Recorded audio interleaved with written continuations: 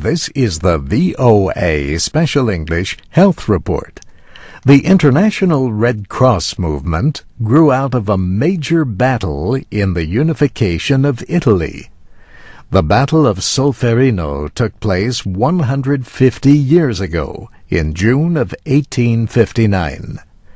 This past week, volunteers from Red Cross and Red Crescent societies around the world gathered in Solferino to mark the anniversary.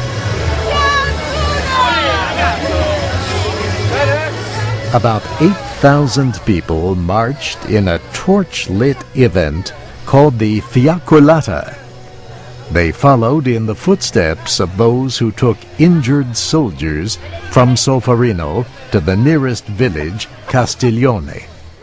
Hannington Sigaronaya, National Youth President of the Ugandan Red Cross Society, says the visit made him want to work harder to help people. I'm going back to Uganda in Africa and to make more moves for humanity. I know when the young people come together, we have the possibility of doing whatever it takes to make this world a better place. In the battle, Allied French and Sardinian troops defeated the Austrian army. Around 6,000 men were killed, and more than 30,000 were wounded. Yet, says Swiss historian François Bougnon, the battle lasted only 12 hours. He says a Swiss businessman named Henri Dunant was horrified by what he saw. Thousands of wounded were brought to the next town of Castiglione, where he arrived, and there was practically no medical assistance. So he saw hundreds of men, thousands of men, suffering awfully from very deep wounds, and left to die without any real assistance.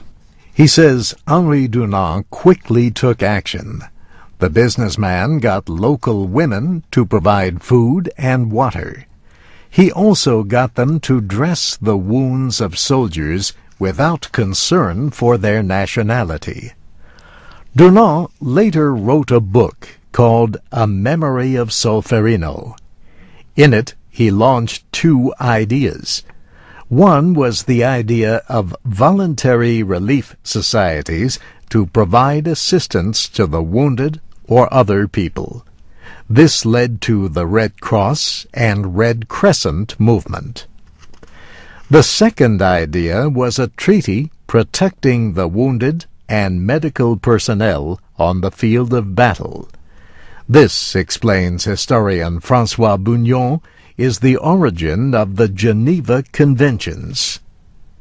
Stephen Ryan is the communications officer for youth and volunteers at the International Federation of Red Cross and Red Crescent Societies.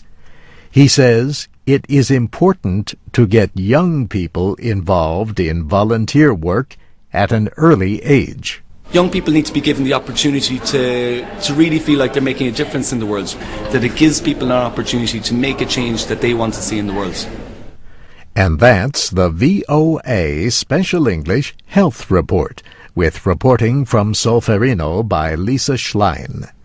Archives of our programs are at voaspecialenglish.com. I'm Steve Ember.